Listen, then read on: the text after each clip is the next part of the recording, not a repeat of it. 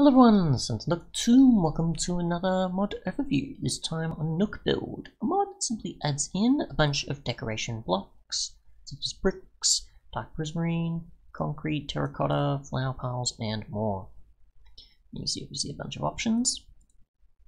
So yeah, I'm not going to do too much with all of these, as they are pretty much just variations of vanilla stuff, but I'll place down a few so you can get an idea of, like, with certain patterns and stuff, what you've got access to.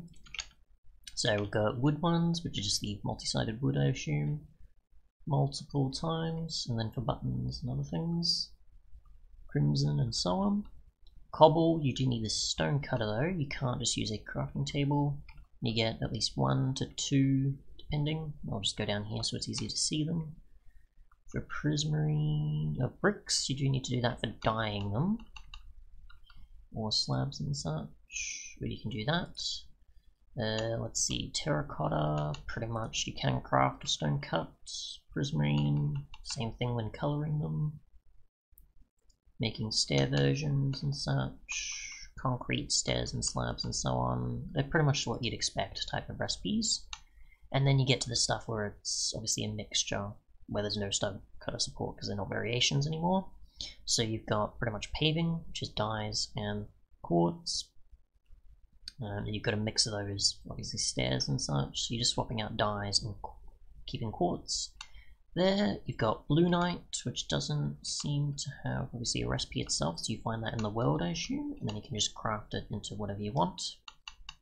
And you've got flower piles that are simply just like flower slabs. So yeah, so let's place these down so you can get a better idea of what they look like, even though they'll look pretty much exactly the same as what you expect the blocks to be of their typical type, I think, except in the case of something like the cobblestone here, where it's actual bricks and not the typical. We've got a vertical slab there.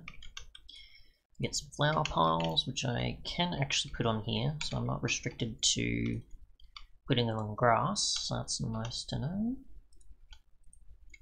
And this is what a few of them look like, at least.